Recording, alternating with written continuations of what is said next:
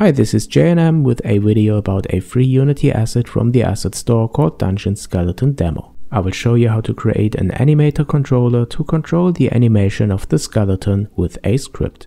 So let's get started. Here I'm downloading the asset, and when I press import you can see it comes with an FBX for the model, materials, diffuse textures and 3 animations for idle, walk and attack. There's no demo scene included, but that's fine because it gives us the possibility to create an Animator Controller from scratch.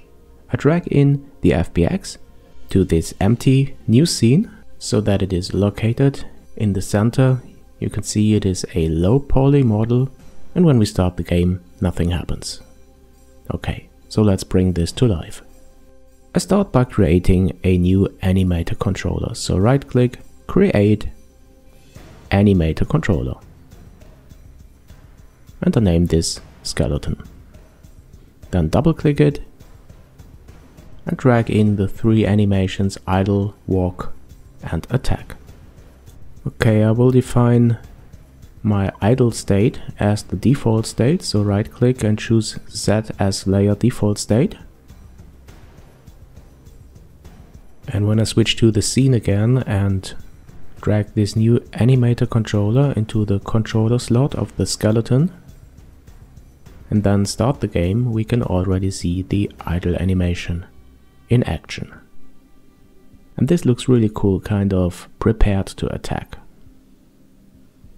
So let's go ahead and add a script to the skeleton that we will use later on to switch the animation on user input. I will call this anim control, and then it is created and added to the skeleton.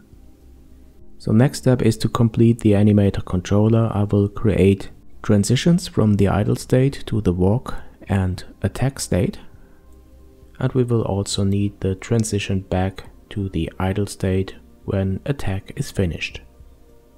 Then we will need parameters, a bool parameter to control if the skeleton is walking or not, and I define a trigger called attack that triggers the attack state.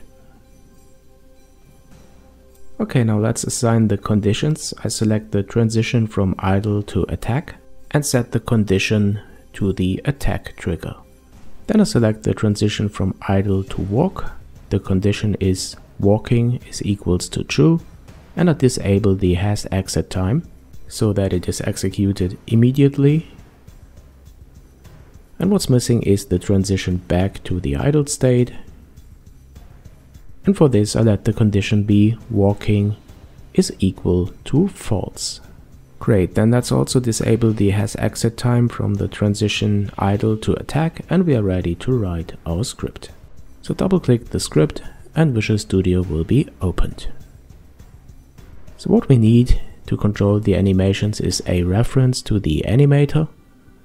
So I define a member variable here and get this component in the start method. And in the update method I check if the user presses certain keys, let's say W for walking and A for attack. So I store the result of the get key for the W key in a bool variable and use this to set the bool parameter walking of the Animator Controller. Then I check if the A key is pressed, and if this is true I set the trigger attack.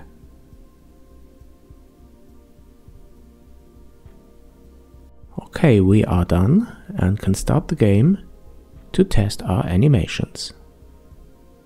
This is attack when I press the A key, and when I hold the W key down the character is walking, and when I release the W key I come back to the idle state and press again A to attack, and so on.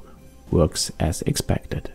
Alright guys, that's it, but let me show you one more thing. Perhaps you would like to add your own animations to the character, and this can be done, for example, by using Blender. I opened Blender 2.78 here with a new project and choose Import FBX. Then I select my FBX file of the Dungeon Skeleton. In the tab Armatures, I select Force Connect Children and Automatic Bone Orientation, and then I press Import, and here's our character. I don't care here for the texture, so I switch to the solid shading And then I enable X-ray so that we can see the bones. Then I press the Tab key and switch to pose mode.